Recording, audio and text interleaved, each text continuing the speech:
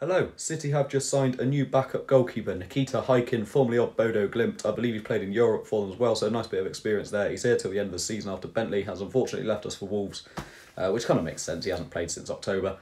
But yeah, him out, Bentley out, sorry, Haikin in. Rumours of Semenyo going to Palace in a late deal before Tuesday. He was at the women's game tonight, though, which I have just put a vlog out for as well, so make sure you go and check that out. Link is in bio. Go and subscribe. We're trying to hit 1k subs soon.